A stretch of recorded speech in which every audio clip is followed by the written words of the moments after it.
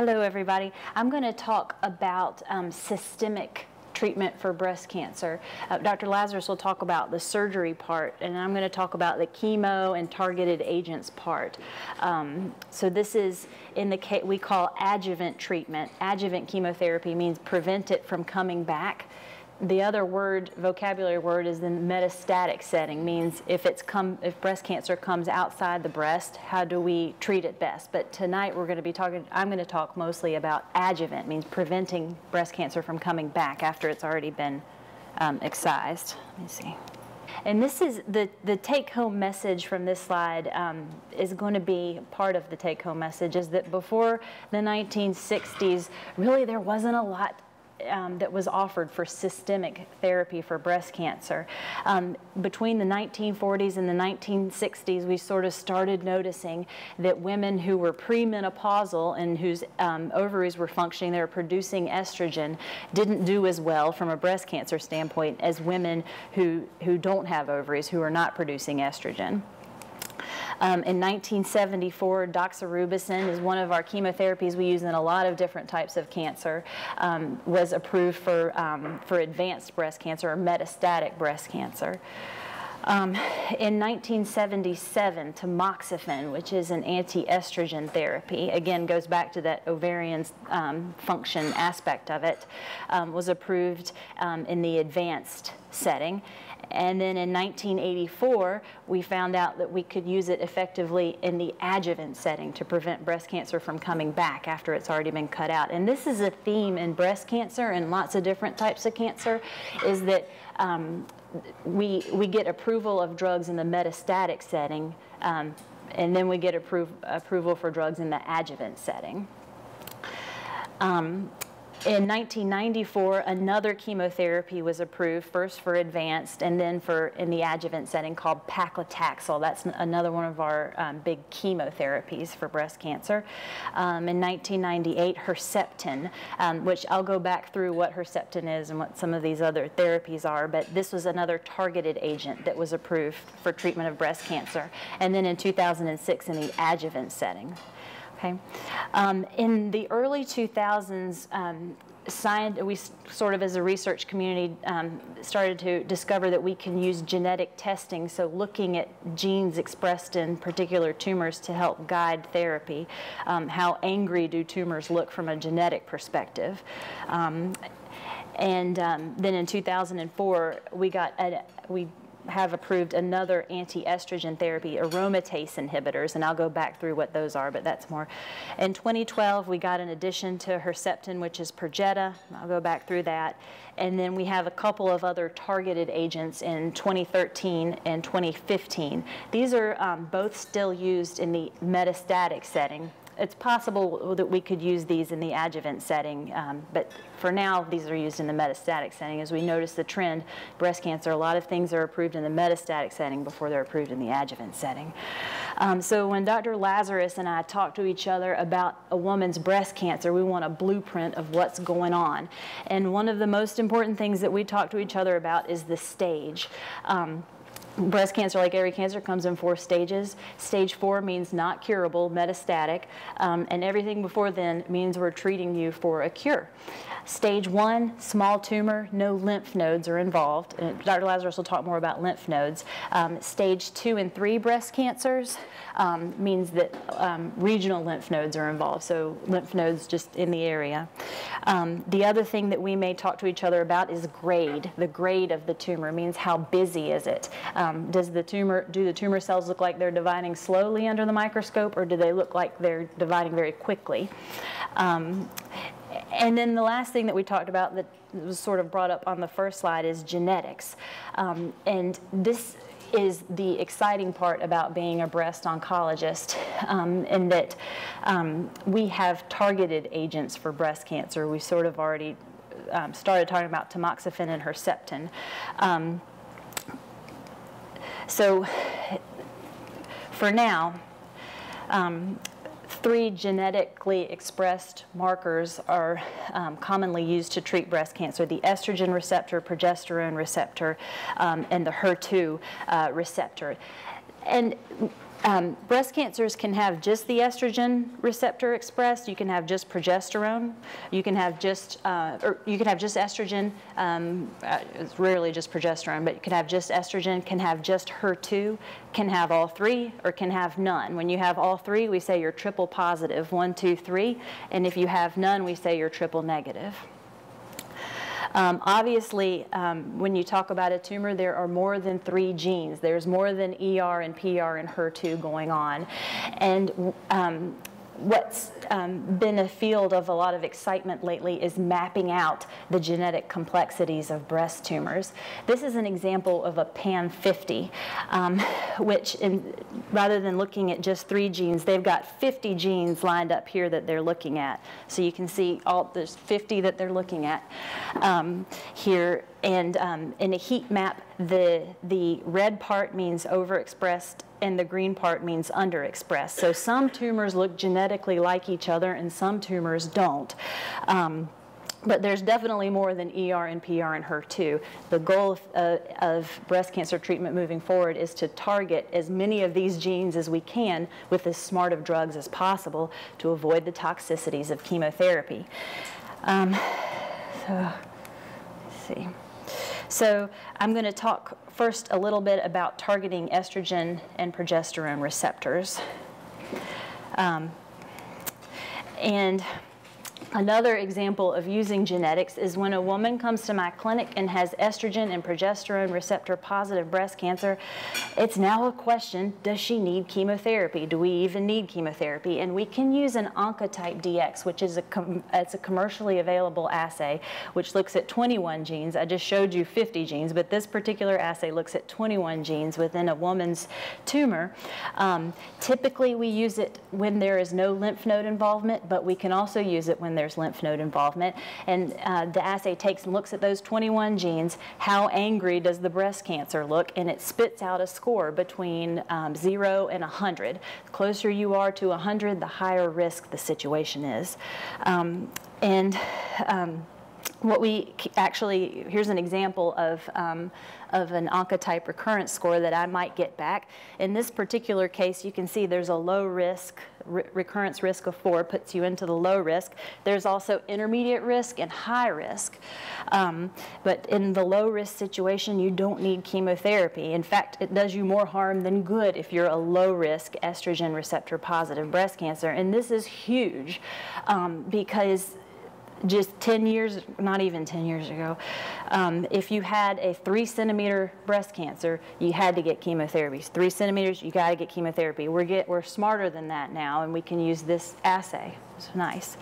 Okay.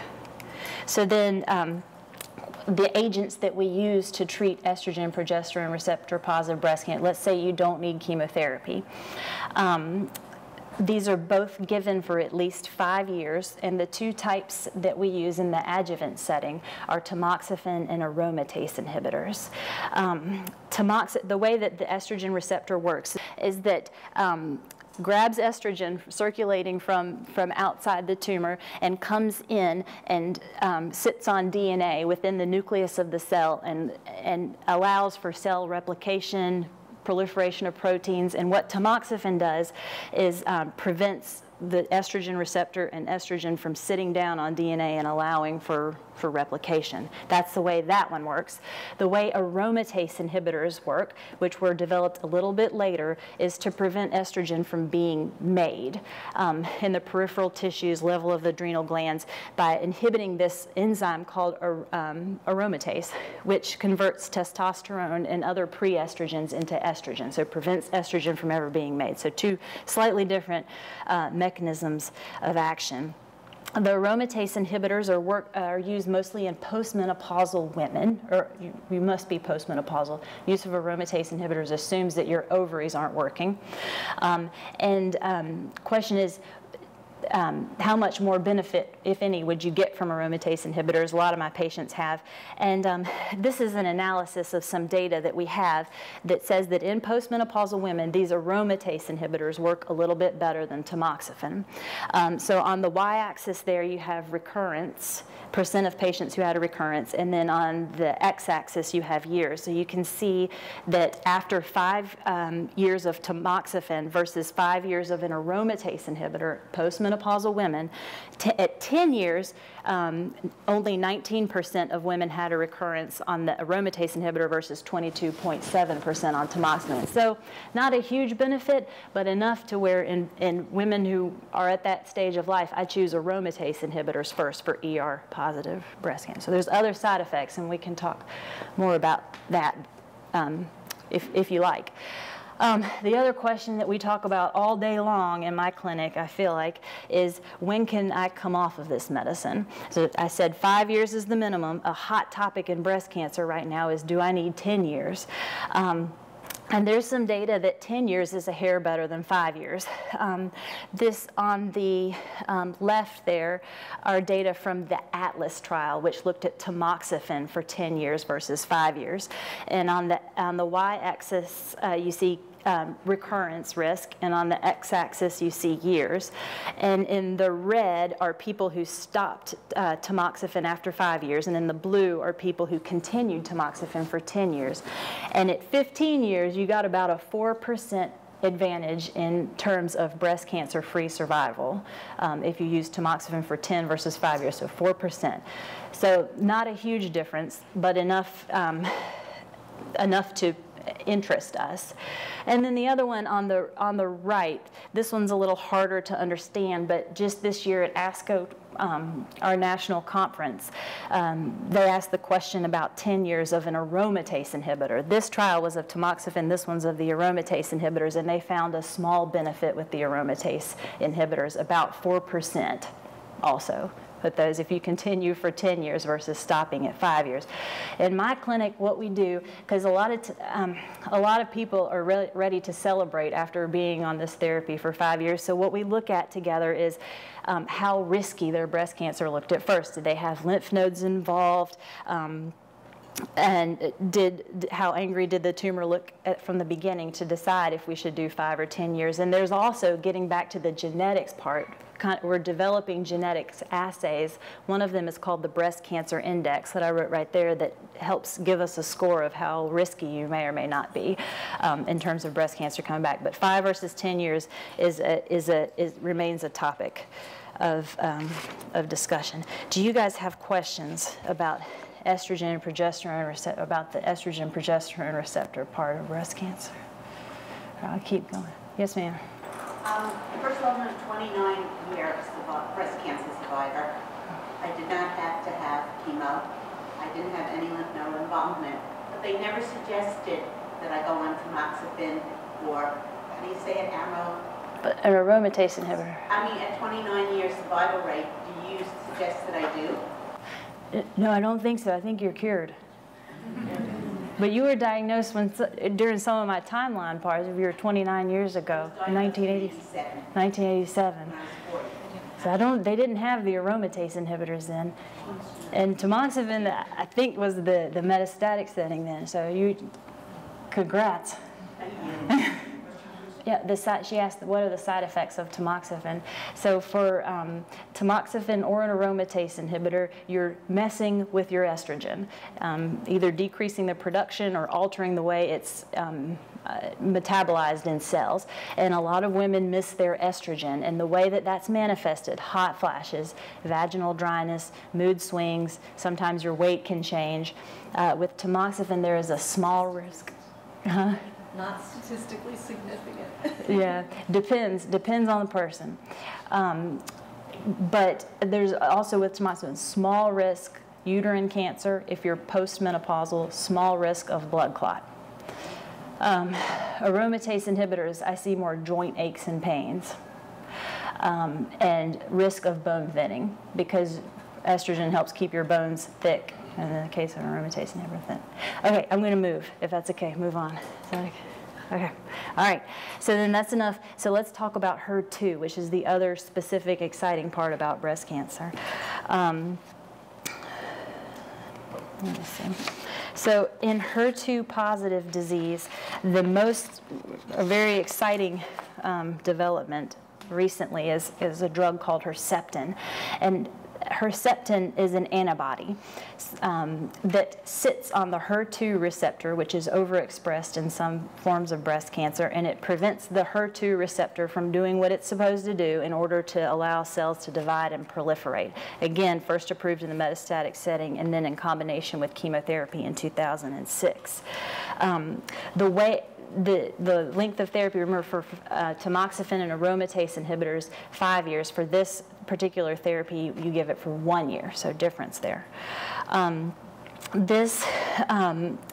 Oh, and I'm sorry, I wanted to say one other thing. So Herceptin, probably more complex than just blocking that HER2 receptor. Probably this antibody that we're giving causes a decrease in blood flow to tumor cells and may also cause the immune system to recognize the tumor cells. The truth of the matter is that we're not 100% sure exactly how it works, but we know that this is one of the mechanisms.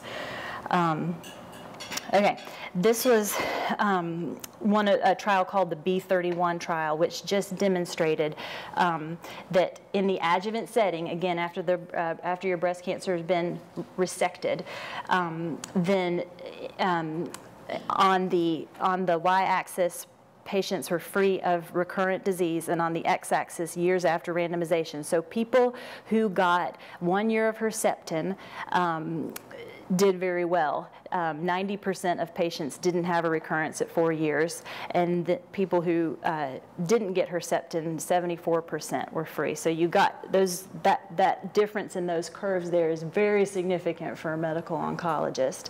And we have data going even longer than that, but this particular size for 4 years. So this was a huge discovery. The other,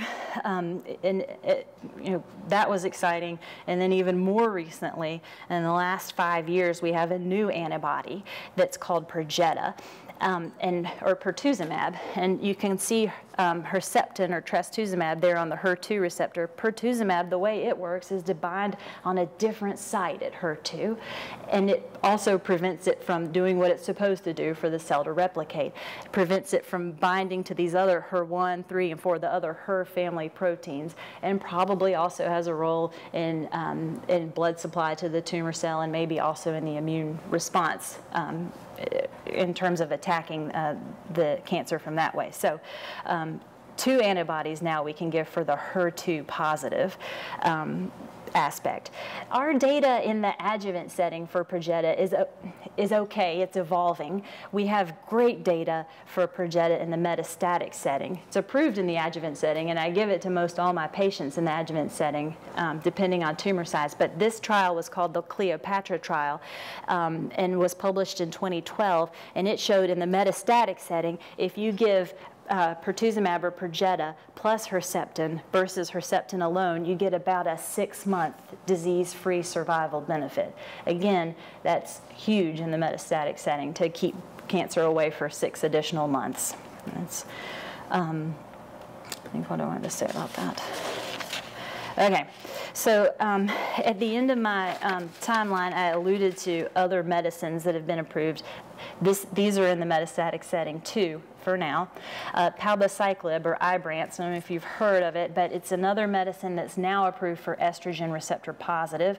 It's a CDK4/6 inhibitor, which just means that it prevents cells from going through their cell cycle and dividing.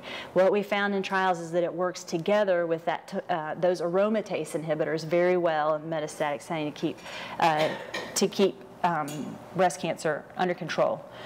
The other medicine, which is very attractive sounding and works very well, is called TDM1, which we've been using for the past 3.5 years. And this is also called a chemo bomb or smart drug. It takes a medicine like that, Herceptin, attaches chemo to it, and then the antibody can go and find that HER2 receptor and see this has this is chemo attached to it, and deliver chemotherapy specifically into cancer cells. So that's also in the metastatic setting for HER2 positive disease. Now, I talked all about this ER, PR, and HER2, but if you have triple negative breast cancer, you don't have any of that, and this is what's treated with our traditional chemotherapies. And for metastatic, or for breast cancer, which is triple negative, one of the things which is interesting to me is immunotherapy. This pembrolizumab, and again, this is all in clinical trials. We don't use immunotherapy outside of clinical trial for triple negative breast cancer yet, but one of the interesting areas. It's approved already for melanoma and lung cancer. You've probably seen ads, heard it's big on the news.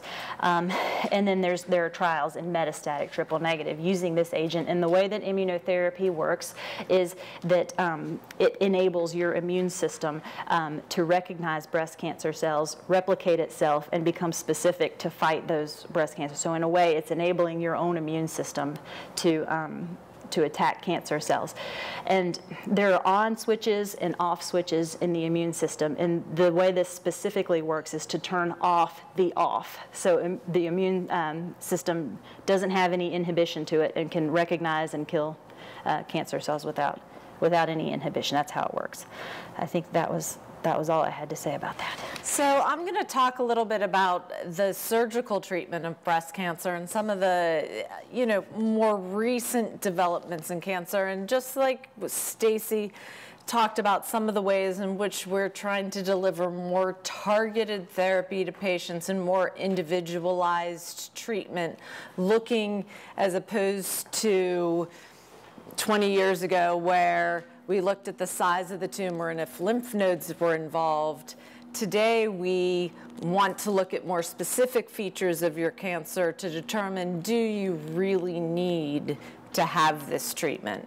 And we've developed better ways at identifying that and better tests to find the specific targets. With surgery, we're looking to do less surgery as well.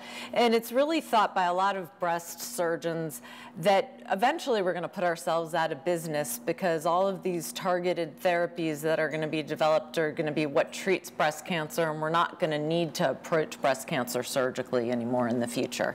And some people think that it will happen during, my career, that we will progress to having these therapies, and that we will only be doing surgery for breast cancer to salvage people who don't respond to the antibody therapies and the more targeted therapies that Stacy has to give people. And, it's a job that I would be happy to lose if we make such great developments. So I'm first going to start with a little bit of a historical perspective of how we treated breast cancer, because just as we're going to try and use surgery less and less, surgery was originally the only means we had to treat breast cancer. And for a very long time, surgery and more extensive surgeries were what we used. The Halsted radical mastectomy was the standard of care for breast cancer from 1894 until the late 1960s. And what this encompassed was not only removing the breast itself, but removing a lot more of the surrounding tissues. And when we were doing this, patients went to sleep knowing they had a lump in their breast because it was before we did mammograms, really, and they didn't know if they would wake up with a breast or not. And it was a very life-changing surgery for these women. So this is just a pictorial example of what the incisions were like. And as opposed to more modern day surgeries where we're able to close the incisions in most patients, they did very wide excision of not only the breast, but the overlying skin, the underlying muscle down to the ribs, and very extensive lymph node surgery when we were doing this. And the area where the skin was removed generally had to be skin grafted to close the wound. So up until the 1960s, we had the Halsted radical mastectomy, and that really did last up until the 70s. But sometime in the 1960s, we had found that maybe not more extensive surgery isn't the better answer. At some point when we weren't curing cancers with the Halsted mastectomy, they did something called the extended radical mastectomy, where not only you remove the lymph nodes underneath the arm, but we opened the breastplate and removed the lymph nodes underneath the sternum, thinking that if we remove more lymph nodes, we might do a better job. And not only did we not do a better job, we did a worse job in curing breast cancer when they did that. And so that led to the idea that maybe we could do a little less surgery, and they did the modified radical mastectomy, where although they took a lot of skin, they didn't take enough that skin grafts needed to be done unless the tumor was that extensive, and they did not remove muscle, although they did transect it. Over that period, we then got away from transecting the muscle as well, and we would do a simple mastectomy, just removing the breast and the overlying skin, and lymph node surgery as appropriate with an axillary node dissection. But again, not removing as many nodes as we used to, and I'll explain what an axillary node dissection is a little later. In 2010, there was a study that was done at MD Anderson in Texas, and they looked at 1,810 patients, comparing the skin-sparing mastectomy, which people started to look at in the 1990s, to a simple mastectomy. And what they found was that there was no difference in recurrence risk between those two surgeries. And so that brings us to more of the present day approach to most breast cancers, where we are able to save a large portion of the skin in the breast in selected patients, and that we can more individually look at the tumor where it's located. If we are doing a mastectomy, what skin we have to remove so that we can get margins around the tumor for the cosmetic finding results of the surgery that we're doing. And it allowed us to better able to reconstruct the breast at the time of the initial mastectomy in many patients. So this is a patient who had a skin-sparing mastectomy and nipple reconstruction, and eventually she had nipple tattooing. And while we removed a little bit of the excess skin because she wanted somewhat of a reduction, you can see that once her scars fully heal and she has her tattoos done, the appearance as opposed to the concave area of the chest with the extensive scarring and skin grafts is something that is a huge change and move forward for women. Nipple-sparing mastectomy was the next extension of this. As you can see in these patients, they end up with a scar, but except for the fact that this patient wanted to be a little bit larger, you know, she has scars on her breast, she's retained her nipples, she does not have sensation, but again, it's another step forward in what the cosmetic outcome from mastectomy can be. So again, with nipple-sparing mastectomy, we're removing the breast tissue, preserving the entire skin envelope, the nipple in the areolar complex around it, and it's one of the most recent advances that we've made in breast surgery.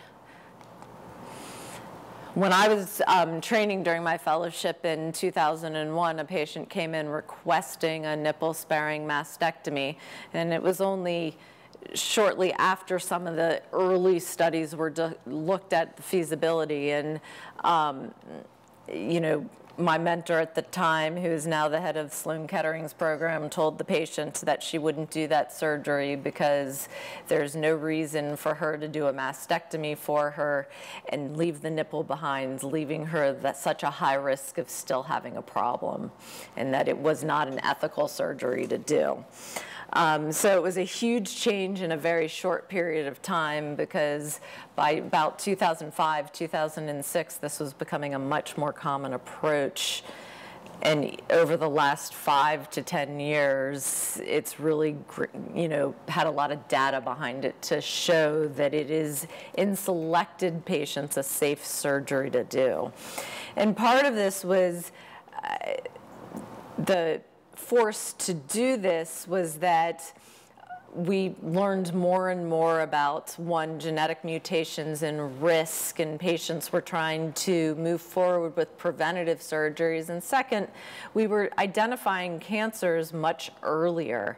And so with smaller cancers in patients who were having mastectomies, we wanted to be able to move forward, giving them better results.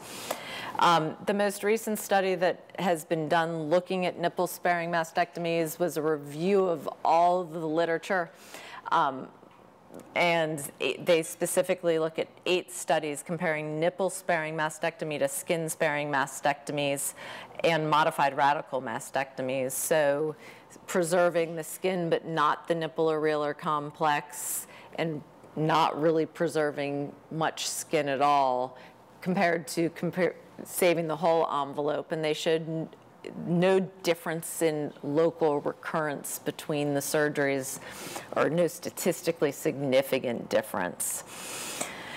And so again, why are we looking at this now? We have an improved screening. The patient population of patients who want prophylactic mastectomy due to higher risk of developing cancer. And a lot of women are choosing mastectomy now due to reasons that we don't really completely understand, as opposed to in the past, people really wanted to conserve their breasts. A lot of times women are choosing mastectomy even though they are good lumpectomy candidates or breast conservation candidates. And part of the ability to do that is we're able to give better cosmetic results with improvements in breast reconstruction, as well as less extensive breast surgery and removal of the skin. So when we look at patients who are the candidates for nipple-sparing mastectomy, obviously we have to see no evidence of nipple involvement on physical exam or imaging studies. And when you look at different people in different series, people will allow different criteria from surgeon to surgeon. But when you look at all the studies that were done, there was a 5 to 23% risk of occult nipple involvement. And when you really get down to the more recent studies looking at the selected populations, there was about a 2% incidence of cancers developing in the nipple subsequently in the next 5 to 10 years. So some of the things we want to avoid are tumors behind the nipple-areolar complex or within 2 centimeters. Higher grade cancers have a little higher risk. Having more than 3 lymph nodes involved with cancer increases the risk of nipple involvement. Having what we call lymphovascular invasion, so that the lymphatic vessels within the breast tissue or underneath the skin of the breast, if we see cancer cells within those, then the risk of the nipple having occult tumor cells that we didn't identify on imaging studies, or having multiple tumors within the same breast, all are factors that could increase risk. There are also patient factors, looking at body habitus and breast size, the amount of ptosis or gravity effect as we get older to our breast that somebody has, depending on the type of reconstruction that somebody's going to have.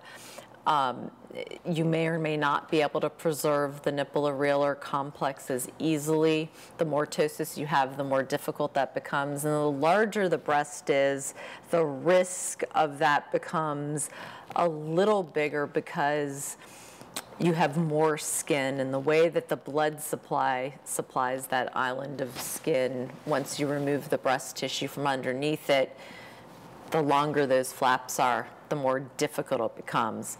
Somebody who has had prior radiation can have an increased risk of healing issues when you do nipple-sparing mastectomies or loss of the nipple.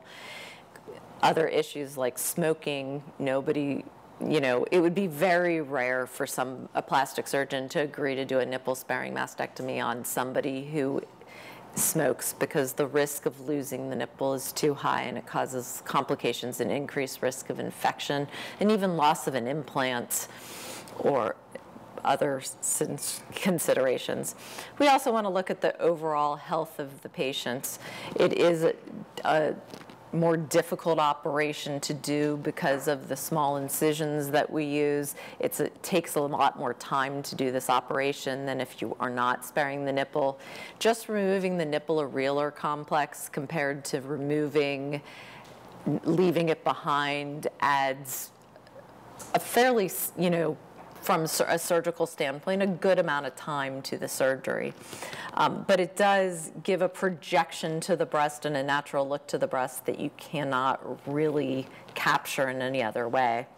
So some of those complications and some of the reasons we avoid that due to patient factors are the skin flap ischemia or skin death that can happen when we're sparing more skin than just enough to close an incision.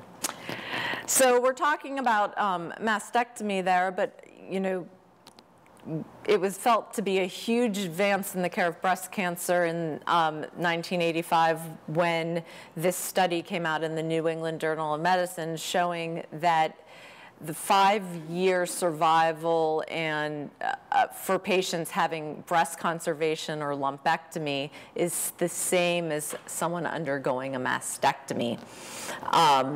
And so this trial that came out in 1985 was a huge advancement for breast conservation and the use of breast conservation in the United States. They had previously had study results in England and Europe coming out, and lumpectomy was embraced there much sooner than it was here. It wasn't until this trial came out that a lot of people did embrace that.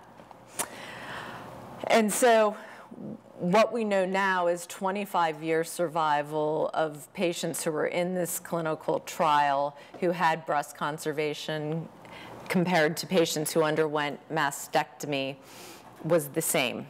So why are so many people choosing mastectomy when we have such long-term data that shows that it doesn't matter what surgery you choose, as long as we effectively treat your cancer and remove it, survival is going to be the same. And, you know, again, it's a perplexing question. A lot of times it is fear. Patients will say, well, I know somebody who had a lumpectomy and their breast cancer came back.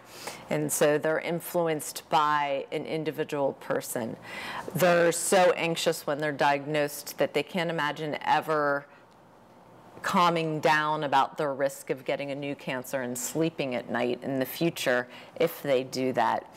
But the reality is that for the average patient, the risk of developing a second cancer in the other breast is relatively small, especially with all of the treatments that we're giving today with hormonal therapy that not only reduces your risk of cancer recurring elsewhere in your body and in the treated breast, but also reduces your risk of developing a cancer in the other breast.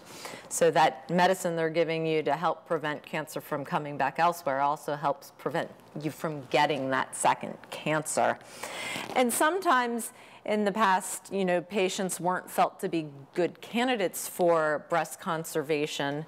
The amount of tissue that we would have to remove compared to the size of the breast might be a little out of sync with what we have to do. However, once again, we're finding smaller and smaller cancers now that we are doing more imaging of patients, and patients are going for annual imaging. With the advent of 3D mammography, we increased our pickup of smaller and smaller cancers, to the point that some people think that we're doing too much imaging and we should do less because we're picking up cancers that aren't significant. The other thing that has come into being over the last 20 years or so is something that we call oncoplastic surgery. And the initial people doing this were out of England because they really didn't have the resources of reconstructive surgery, and their plastic surgeons weren't available to help them. And so if they had a surgery that they had to do where they had to do more surgery, the breast surgeons were trained to do things like breast reductions while they were doing the lumpectomy, or breast lifts and then reductions on the other side for symmetry. And so a lot of times we will, in the United States, work with plastic surgeons. If a tumor is going to change a little bit of the size of your breast, or if you have a larger breast and had been considering a breast reduction, we can combine the surgeries into something we call an oncoplastic approach to the cancer, removing the cancer and allowing you to have that better cosmetic outcome from it. So the last thing I want to talk about is the surgical treatment of the lymph nodes. And I think that this is probably, of everything we've done, the best improvement we've made for women and their quality of life related to breast surgery. Because we have known for a long time that treatment of the nodes with surgery possibly doesn't affect survival from breast cancer.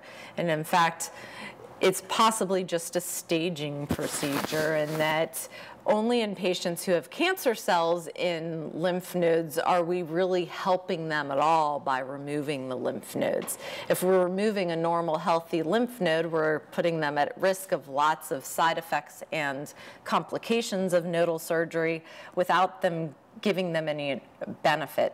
And while there is some information we need to gather from looking at the lymph nodes in terms of determination of treatment, as we are getting better at genetically categorizing our cancers, that's becoming less and less important, and a portion of the surgery that we might not do anymore sooner rather than later.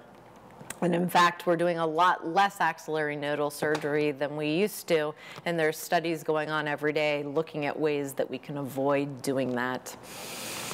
And so the first studies that were done to find a way to avoid doing an axillary node dissection or removal of the lymph nodes and the fat in a defined anatomic region under the arm, which included 10 to 20 lymph nodes, was a study that looked at a biopsy of a sentinel node in melanoma.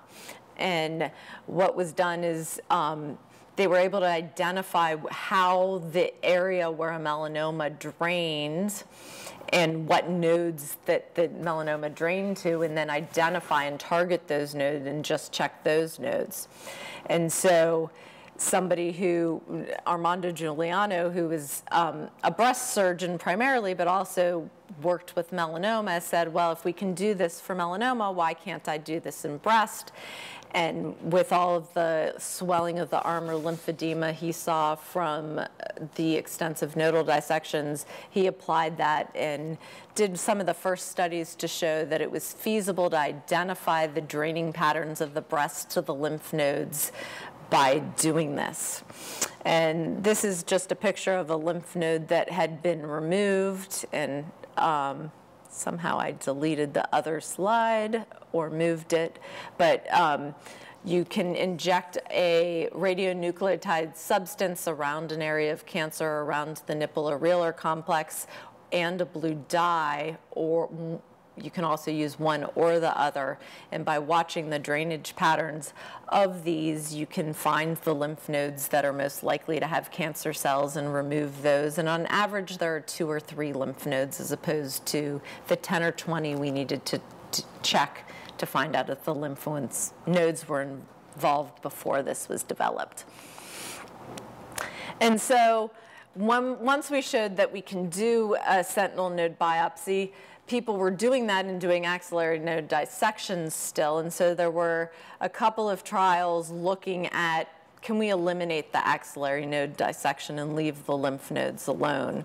And it was shown that the first studies showed that, yes, we can do sentinel node biopsy, and if there are no cancer cells within the lymph nodes, there's no benefit of going back and removing those 10 to 20 lymph nodes that we used to. And then from there, additional studies, this Z11 study was done and showed that not only can we leave the lymph nodes alone if there are no cancer cells in the sentinel nodes, but if you have up to 2 lymph nodes involved with cancer and it's not bulky disease, we can probably leave the rest of the lymph nodes alone anyway if somebody is having a lumpectomy or breast conservation. And that's one of the caveats and one of the reasons why it surprises me sometimes when people choose mastectomy, because sometimes they come in with the preconceived notion that that would be a better choice for them. But when you explain to them that they lose some of their choice in treatment of the lymph nodes if the lymph nodes are involved in other portions of the surgery that can be life-altering, they sometimes change their opinion. And what we found is that the axillary recurrence risk at 6 years after doing a sentinel node biopsy is 0.2%, which is not statistically significantly different than patients having axillary node dissections. And that's based on missing, in most patients, missing a node that is involved. And so the current guidelines for treatment of the lymph nodes is that women should have a sentinel lymph node biopsy and not an axillary node dissection without obvious lymph node involvement clinically.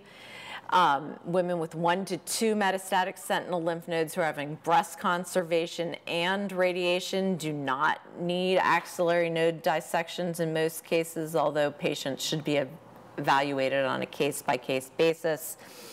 Women with lymph nodes that are positive at sentinel lymph node biopsy and a mastectomy should undergo axillary node dissection, although many surgeons are avoiding that. And women with multicentric tumors, meaning tumors in more than one location, ductal carcinoma in site 2, and a previous axillary node dissection who we did not offer sentinel node to in the past can be offered this safely. And so this is just the rates of sentinel lymph node biopsy alone without a completion axillary node dissection over time, so 1998 to 2005, and it shows with the yellow line is the people with nodal metastases over 2 millimeters, and then the blue dashed line is nodal metastases that are 0.2 to 2 millimeters, or what we call micrometastases. And you see that with those micrometastases, more and more over time, we're leaving the lymph nodes alone. And as of 2010, when the Z11 study came out, that became even more prominent for us to leave people, even with macroscopic disease, alone. This is just talking about some of the side effects of doing an axillary node dissection and sentinel node biopsy. So sentinel node biopsy has a lot less risk of side effects, but it is not zero, although a lot of times some of the findings in the side effects of the surgery are more transient. So the patients who have problems with moving their arm and range of motion of their arm with axillary node dissection, it's 19% versus sentinel node 13%.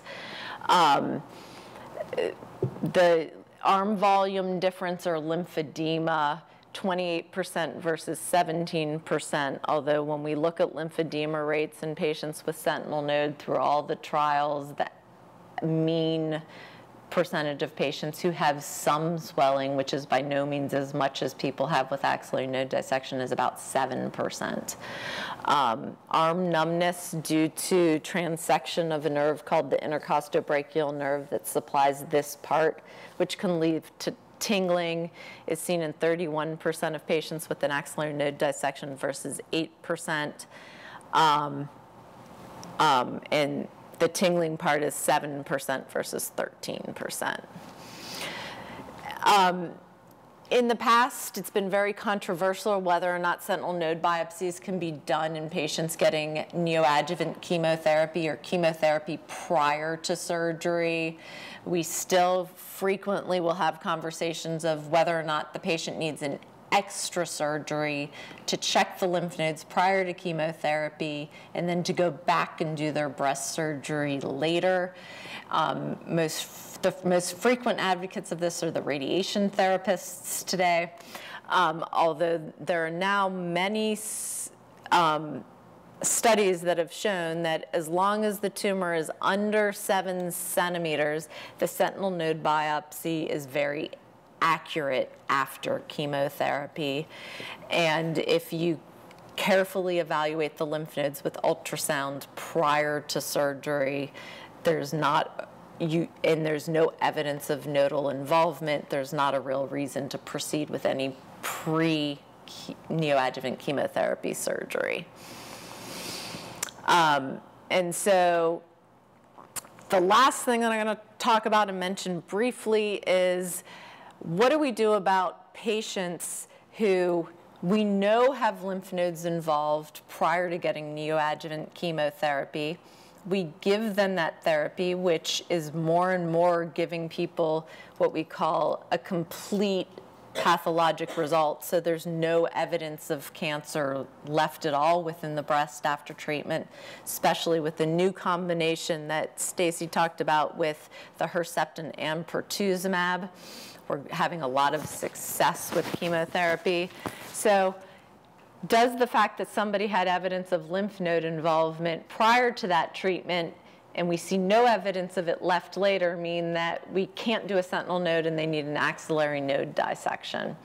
And in the past, the answer was yes, they definitely need an axillary node dissection. But what we have seen from some recent small studies, and these are 3 of them, one from the US, one from Europe, and one from Canada, and some current ongoing studies that are where people are being enrolled now, is that if there are 1 to 2 lymph nodes involved, you do appropriate imaging, you identify the nodes, you biopsy the nodes and put a clip in just like we do when we do breast biopsies with a needle. And then when we go back and we do the sentinel node biopsy, we don't just do the same thing we did in patients having primary surgery. We do what we call targeted axillary node dissection, meaning we do a sentinel node biopsy and we localize the nodes that we knew had cancer in them prior to surgery with a wire so that we are sure we get those out. If all of those nodes have no evidence of cancer, we don't need to do the axillary dissection. There are some technical differences in the way we have to perform these. We need to make sure we remove those nodes that we knew were positive and check them, which is why the clip has to be placed. If there's no clip, we can't be sure we get that lymph node out, so then you have to do an axillary node dissection. And when they look at the false negative rate in the 3 studies that were done, it was about 12.6 to 14%, meaning in all of these trials had different ways of looking at it, not all of which included the things that I just described. And so when the studies were done that looked at the procedure that I just described, the small data set showed a false negative rate that was under 5%, which is close to the same as that for patients who have not had chemotherapy and didn't have previously positive nodes, and an acceptable level. So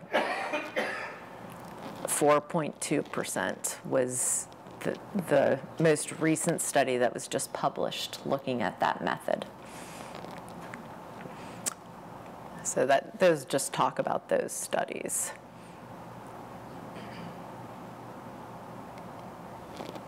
So these are the ongoing trials looking at that. And what the guidelines say is that we should not necessarily be doing this in all comers right now. We should try and enroll patients who have positive nodes prior to chemotherapy that's given prior to surgery in clinical trials, so that we can be sure that in all the studies before were single institutions, and we want to make sure that this is able to be done over many places with different surgeons with different protocols. Thank you. Thank you so much.